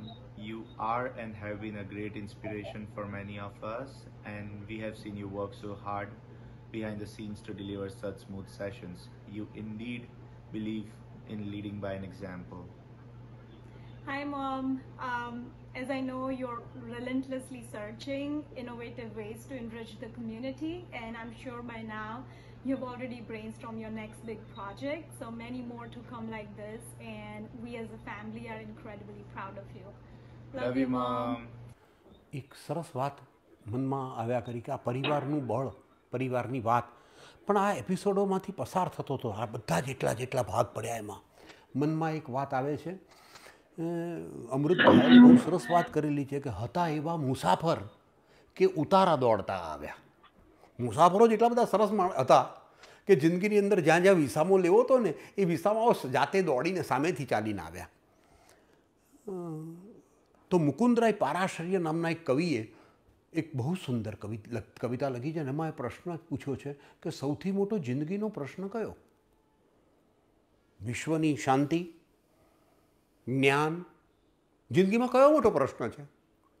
અને એ નાનકડી ગામડાની એક સ્કૂલમાં શિક્ષક પ્રશ્ન પૂછી રહ્યા છે ને એ જવાબ પ્રશ્ન પૂછી રહ્યા છે ત્યારે એક નાનકડો છોકરો ઊભો થઈને જવાબ આપે છે કે સાહેબ મને તો રોટલાનો પ્રશ્ન સૌથી મોટો લાગે છે, જમવાનો પ્રશ્ન બહુ મોટો લાગે છે.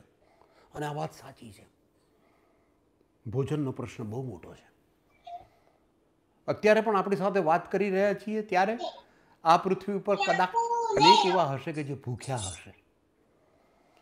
લીનાબેન, આ 108 એપિસોડમાં આજે 108માં મણકા પાસે આવ્યો છું ત્યારે એક પ્રસંગ મને બહુ યાદ આવી રહ્યો છે મિત્રો, એ આપ સૌની સાથે વહેંચું. આમાં એક પ્રસંગ એવો બને છે, એક વક્તાએ અદ્ભુત વાત કરી હતી વૃદ્ધોને માટે ભાયંદરમાં ટિફિન સેવાની વાત. આ જગતની અંદર આપણે ડાઇનિંગ ટેબલ ઉપર બેસીને ભોજન લઈ લેતા હોઈએ ત્યારે આપણને ખ્યાલ નથી હોતો કે આ જ પળે એ જ સમયે આ પૃથ્વી ઉપર ઘણા એવા વૃદ્ધો, ઘણા એવા નિસહાય વ્યક્તિઓ એવા હોય છે કે જે એ ભોજનને માટે એ ભોજન પામશે કે નહીં, કે એ ભૂખ્યા સૂશે એ પ્રશ્ન હોય છે. આવી એક હૃદયસ્પર્શી વાત એ પ્રસંગ વાંચતા વાંચતા, એ સાંભળતા સાંભળતા આંખ ભીની થઈ ગઈ હતી. બિલકુલ લીનાબેન, એ જે વાત હતી ને ઉદયભાઈ મોદીની, ડૉક્ટર ઉદયભાઈ પ્લીઝ એ વાત કહેવાય. એકચ્યુઅલી 75મો એટલે હું દરેક માઇલસ્ટોનને ટાર્ગેટ કરતી હતી કે 25, પછી 50, 75 અને 100 ને 108. હવે જ્યારે 75 આવ્યું ને ત્યારે I was looking for some well known personality કે ભાઈ કોઈ મોટા માણસને લાવું, કારણ કે 75મો માઇલસ્ટોન હતો. પણ હજી મગજમાં 2-3 પર્સનાલિટી રમી રહી હતી કે કોને ફિક્સ કરવું. એ દરમિયાનમાં વોટ્સઅપ ઉપર મારા ઉપર એક વિડીયો આવ્યો, જેમ રૂટીનમાં ફોરવર્ડેડ વિડીયો આવે એવો જ. એ વિડીયોને જોયા પછી લિટરલી તમે કહ્યું એમ કે મારું હૃદય કંપી ગયું અને મારી આંખમાં પાણી આવી ગયા.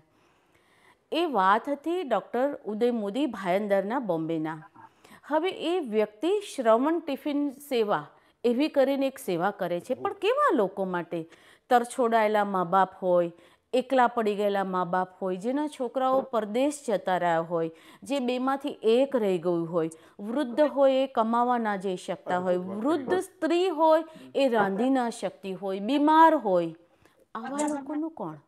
ત્યારે એમણે તો આખી એમની જર્નીની વાત કરી કે પહેલાં એ પોતે ડૉક્ટર છે, એટલે એક પેશન્ટ આવ્યા અને એમને જોઈને કંઈક એમનું હૃદય દ્રવ્યું ને વાત પૂછીને એમાંથી ખબર પડી કે કોઈ છે નહીં ને આવી રીતે જમવાનો પ્રોબ્લેમ છે.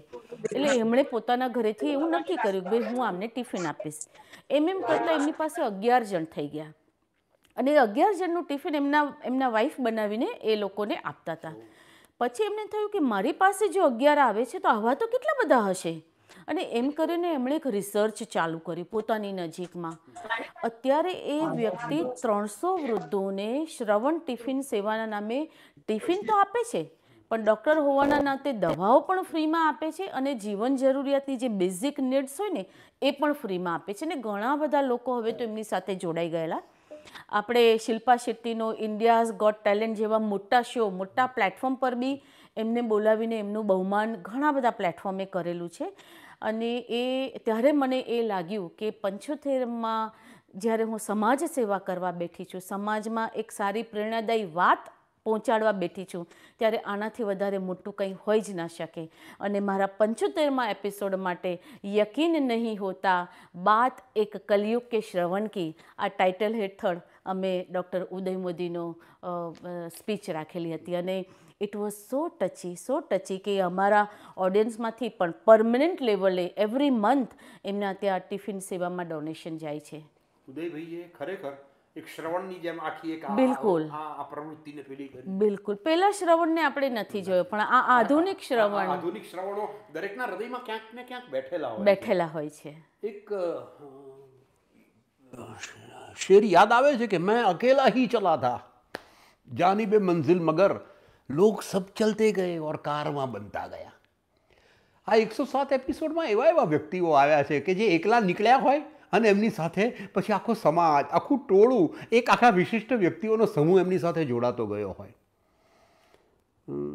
108 મણકાની વાત હતી, 108 નંબરની વાત કરવામાં આવી હતી. હું રાજેશ વ્યાસ મિસ્કિન આ કાર્યક્રમની અંદર જોડાયેલો છું ત્યારે મેં જિંદગીની અંદર પહેલી વાર કોઈ કાર્યક્રમનું સંચાલન કર્યું છે. મોટાભાગે સ્ટેજ ઉપર બોલ્યો છું, એટલે આ સંચાલન કરવા આવ્યો હું એવું જિંદગીનો પહેલો બનાવ છે. અને લીનાબેનનો અવાજ પણ પેલી 108 આવે છે ને એમ્બ્યુલન્સ, એના જેવો જ આવ્યો તો મારી પાસે, અને મને અહીંયા લઈ આવ્યો છે. હું હૃદયથી ખુલ્યો છું, હૃદયથી જીવ્યો છું આ પંક્તિઓને. પંક્તિ તો દીકરીનું નામ પણ છે, અને આ એક શબ્દોને પણ જીવ્યો છું. એક પ્રસંગ યાદ આવે છે. એક ફકીર, એક સાધુ, એક સદગુરુ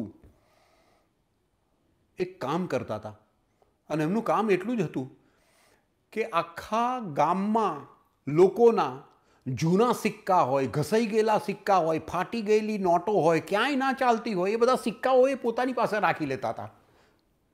અને એના બદલામાં એ હંમેશા પોતે જે શાક વેચતા હતા એમાંથી જેને જે શાક જોઈતું હોય એ આપે.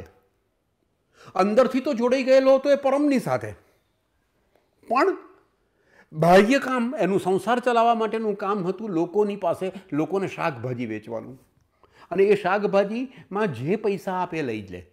બધા સાચા સિક્કાઓ આપે એવું નથી હોતું, ઘણા ખોટા સિક્કાઓ પણ આપે. ને એકવાર જો ખબર પડી જાય ને સમાજમાં કે અહીંયા ખોટો સિક્કો ચાલે છે, અહીંયા ફાટલી નોટ લઈ લે છે, તો એ બધા પછી ત્યાં જ જાય અને એની જ પાસે ચલાવે. આના શિષ્યો પણ ક્યારેક પૂછતા કે આ તમે ખોટા સિક્કાઓ કેમ ચલાવો છો, કેમ આ ફાટલી નોટો લો છો? એ માત્ર મીઠું હસી પડતા અને કે કોઈક વાર જણાવીશ.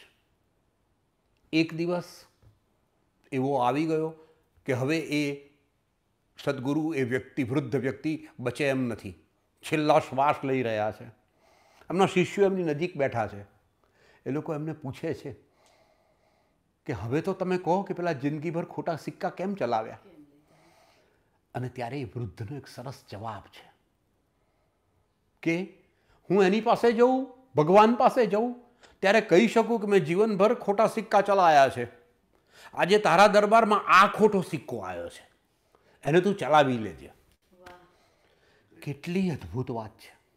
આ 108 એપિસોડમાંથી હું જ્યારે પસાર થયો ત્યારે મને લાગ્યું કે આ પ્રત્યેક એપિસોડની અંદર કેટલા બધા લાગણીઓને કેટલી બધી રીતે આપણને જીવાડતા શીખવાડે છે, કેવો રસ્તો બતાવે છે.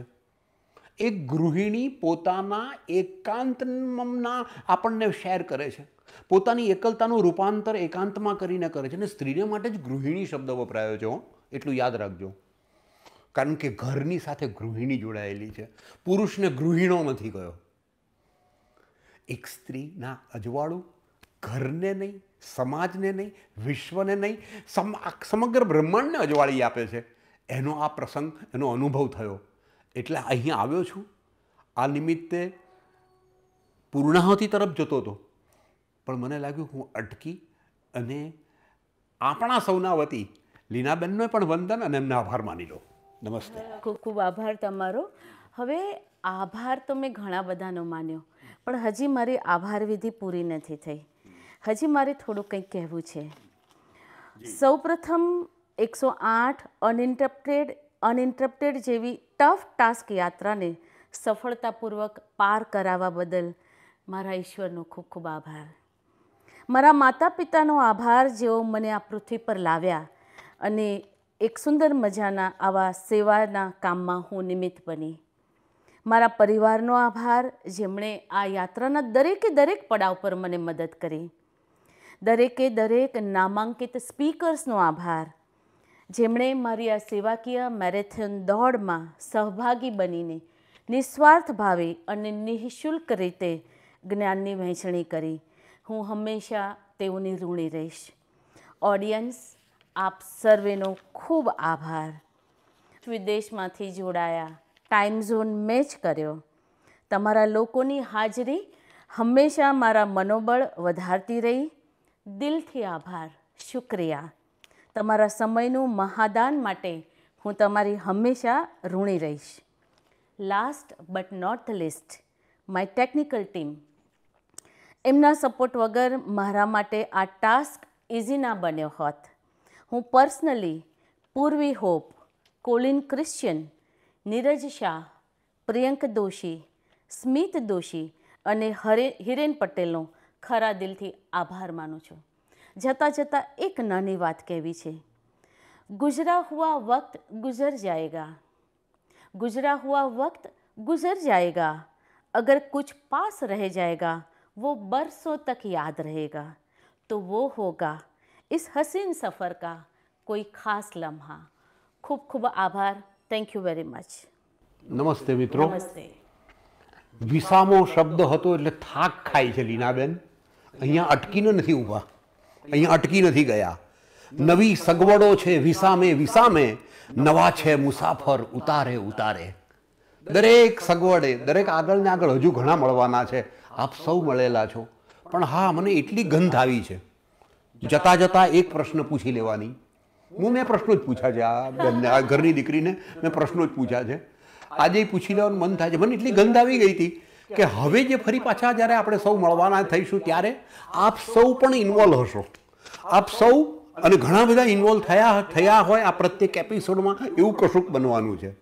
લીનાબેન, એના વિશે કંઈક વાત કરશો? રાજેશભાઈ, રાજ કો રાજ રહેને દો.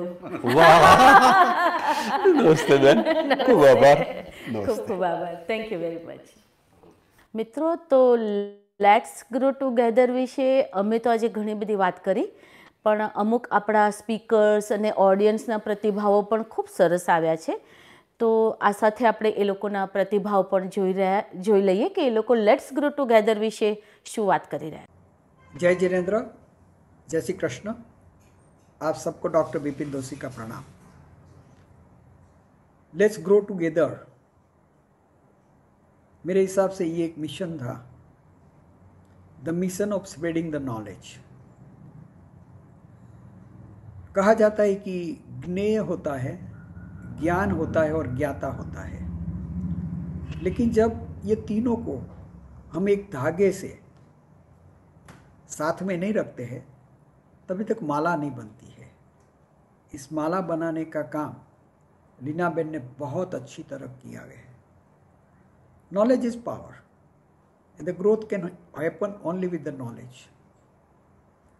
लीनाबेन ने कहा कि हम 108 एपिसोड के बाद इस कार्यक्रम को समाप्त करते हैं, but let me tell you, knowledge का ग्रोथ या तो growth through knowledge can never be complete or can never stop. All of us have to continue our efforts to get more and more knowledge. Learning is a lifetime process. और इस life time process को stimulate करने के लिए ये जो एक mission था, एक जो कार्यक्रम था, मेरे ख्याल से जिन जिन लोगों ने इस कार्यक्रम में भाग लिया, they are all benefited. Their horizon has widened. Their understanding has widened. The knowledge has helped them not only for the knowledge of things and the what's happening around, but even for the inner peace and inner bliss. दुनिया में कुछ लोग ऐसे होते हैं जो इतिहास पढ़ते हैं, कुछ लोग ऐसे होते हैं जो इतिहास लिखते हैं, लेकिन कुछ लोग ऐसे होते हैं जो इतिहास का निर्माण करते हैं. With these little efforts of growing together, Leenaben has created a history which she will cherish throughout her life. Hello, I am Dr. Tejas. I learned about the talk series arranged by Leenaben some time back. Friends who told me about them were all praises, and then one day I was contacted by her to give me an opportunity to deliver one presentation. At the outset, two aspects of the series impressed me. So many talks were managed on once a week basis, which is immense. And all were very reputed and learned speakers, some even internationally acclaimed. Both these aspects are very difficult to manage, and Leenaben has achieved that with immense flair. After my talk, I went through many previous talks and continued to watch the ongoing ones. The talks were surely very impressive, but the efforts that went behind them, the flawless management, including handling of the glitches related to Zoom and network issues, were commendable. The zenith was my being able to present a second talk. I cannot but feel amazed at the series and its creator, Leenaben. I have one gentle suggestion, and that is to increase the proportion of talks, imparting knowledge about our world, about history, geography, art, culture, and science. I wish her all the best and hope she will continue indefinitely to arrange and conduct such sought after lecture series. Thank you.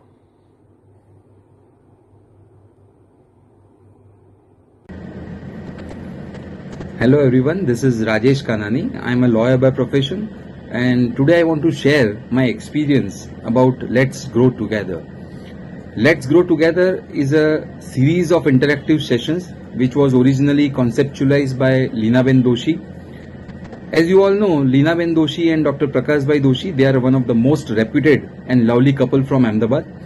They are also the founder members of Rotary Club Ahmedabad Airport, where I am a member. During my tenure as a member of Rotary Club, I had an opportunity to work with both of them.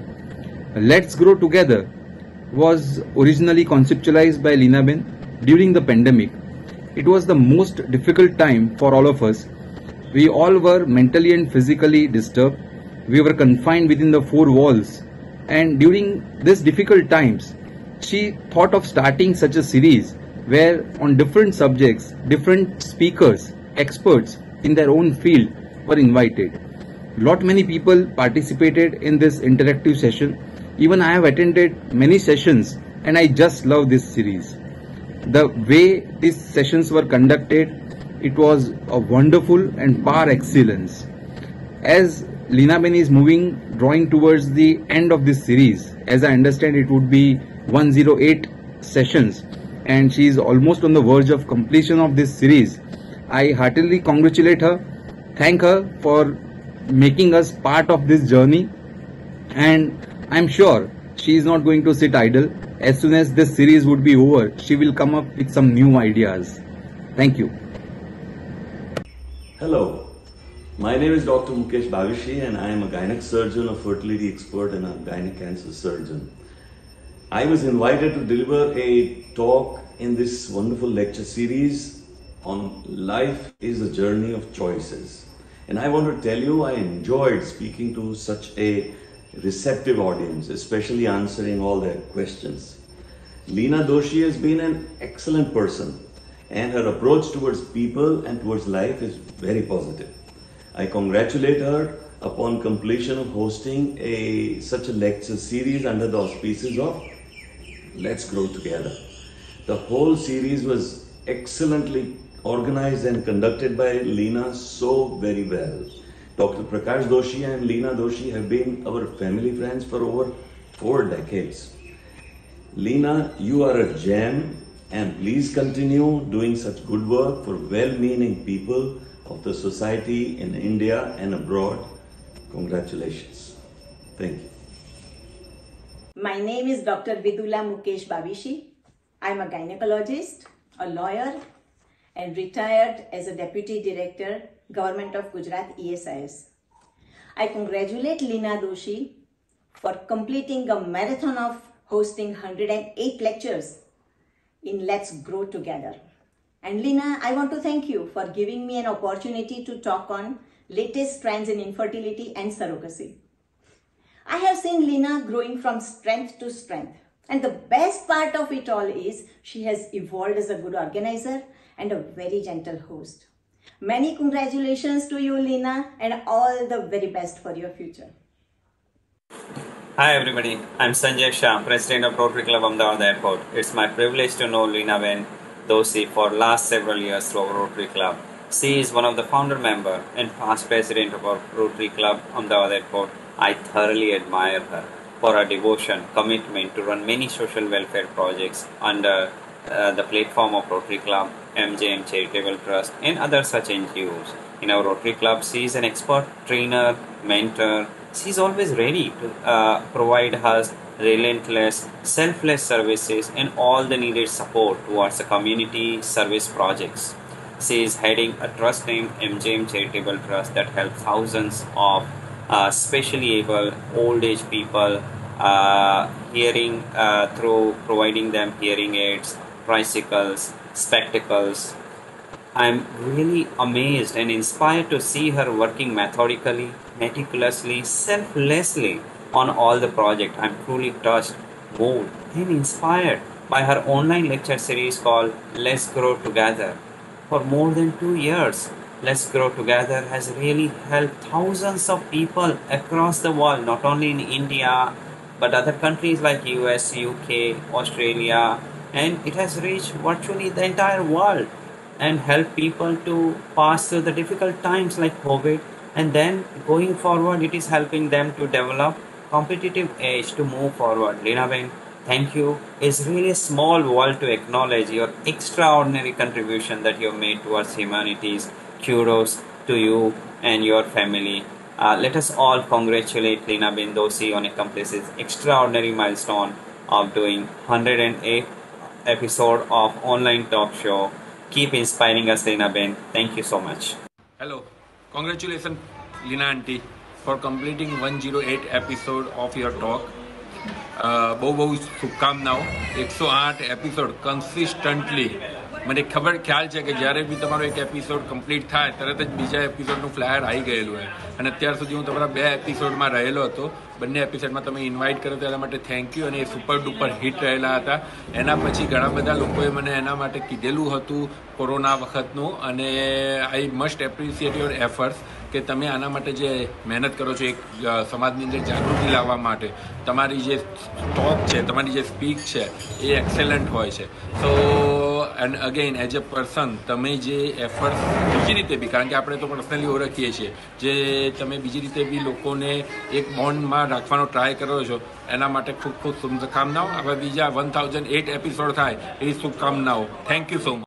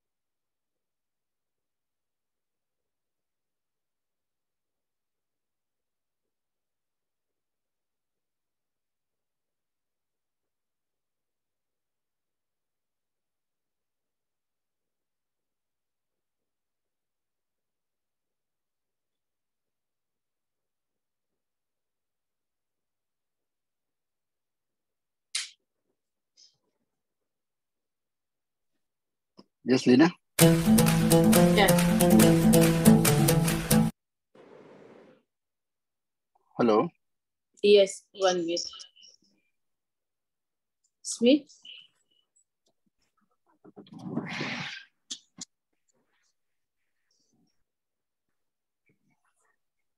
Okay. Smith. All right.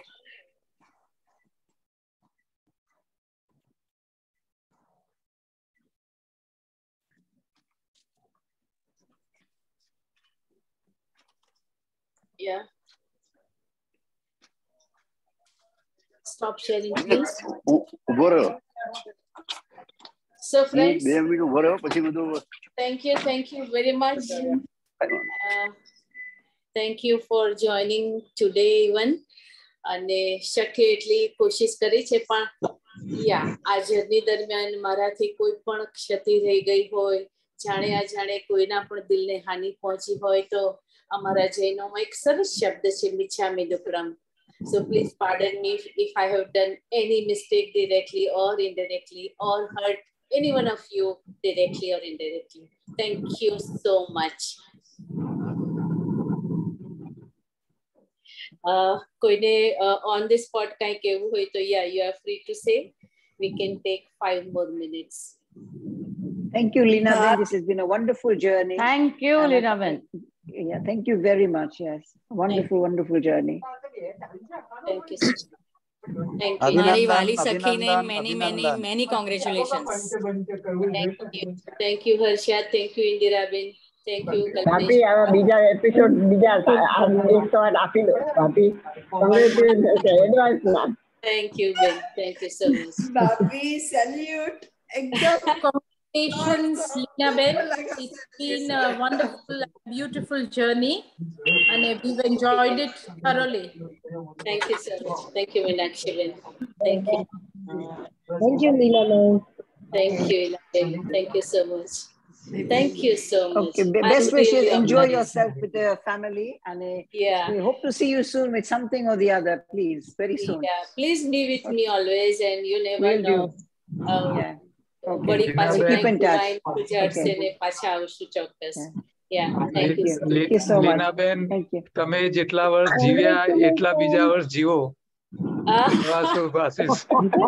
Thank you, Rajesh bhai. Thank you so much. Thank you. Congratulations, Leena. Thank you, Valsha. Thank you so much. Congratulations, auntie. Thank you. Thank you. Congratulations, Leena Ben. Thank you. Thank you so much. Thank you. It's a hot episode today. Thank you. Thank you. ભાભી શબ્દ ઓછા પડે છે, કઈ બોલવા જેવું જ નથી. Thank you so much. Thank you so much. મને એટલી આદત પડી ગઈ છે ને તમને બધાને દર શનિવારે જોવાની કે એ સારું ભગવાને ગોઠવી દીધું કે 2-3 દિવસમાં મારી દીકરી આવે છે અમેરિકાથી, 2 નાની નાની દીકરીઓ આવે છે અને ડોટર ઇન લો ઓલરેડી આવી ગયા છે 2 દિવસ એટલે 2 મહિના સરસ જશે ત્યાં થોડું ભૂલતી જઈશ પણ યા અમે બધા તને મિસ કરીશું. I know. દર શનિવારે. દર શનિવારે એટલું થેન્ક્સ માઇન્ડનો શબ્દ તો પ્રોગ્રામિંગ તારા માટે બહુ જ નાનો છે, બહુ જ નાનો છે. થેન્ક્સ. અમે તને થેન્ક્સ શું કહીએ? Thank you. Thank you. Thank you so much. Thank Love you. you. Thank you. Love you. Thank you. Status હોય પણ તમને વિઝાનું ટાઈપિંગ છોડો પછી પાછા આ શનિવારે ભાભી આ શનિવારે કેટલા વાગે તૈયાર રહી?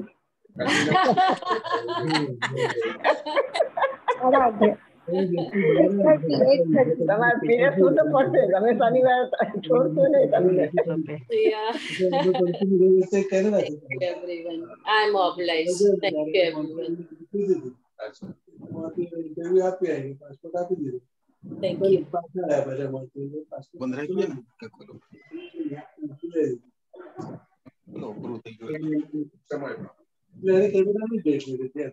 So with all your consent, allow me to conclude the session. Thank you very much once again. Thank you so much. આવતા શનિવારે 8:30 Bye. Thank you. શનિવારથી ખાલી ખાલી થઈ જશે. I know. Take care. હવે નેક્સ્ટ ટાઈમ જલ્દી મોકલજો. એટલે જ અહીંથી લીવ થવાનું મન નથી થતું. એટલું બધું સરસ કર્યું છે, એમનું ગ્રીનિસ બુકમાં ક્યાંક નામ લાવવું જોઈએ. સરસ કર્યું છે. Like your opening citation, you should also end or take a visama for this session saying, "Hello, friends and family." You are a true admired person. You have truly admired me, and yeah, my sister-in-law, both the sister-in-law, they are a true, truly, I mean, appreciating me. Thank you. Thank you. મારી લાઈફમાં બી ખાલીપો કેટલો મોટો 27 મહિનાની non stop journey. It's a very big time. હવે તો મમ્મા સ્પીકરને phone કરીશ. પણ I am to be very honest, મને એટલા સારા સ્પીકર મળ્યા છે અને એટલા સરસ ટોપિક સિલેક્ટ થયા, ખૂબ સારા સ્પીકર મળ્યા, ખૂબ એવા મિત્રો મળ્યા જેણે ખૂબ સારા રેફરન્સ આપ્યા અને ઓફકોર્સ તમારા જેવા શ્રોતાની તો આજે ખૂબ સરસ કરીએ પણ સામે 10-12 જણ બેઠા હોય તો કઈ મજા ના આવે અને તમારું મોરલ તૂટી જાય. પણ તમે લોકો you have enhanced my motivation અને you know truly અંજુએ એવું કહ્યું કે બહુ ઘણું સરસ પીરસ્યું. મેં એવું કહ્યું કે ભાઈ એટલું બધું સરસ પીરસ્યું અને એટલી બધી વાનગીઓ પીરસી કે કોઈ ખાવાનું બાકી જ નથી રહ્યું. I know.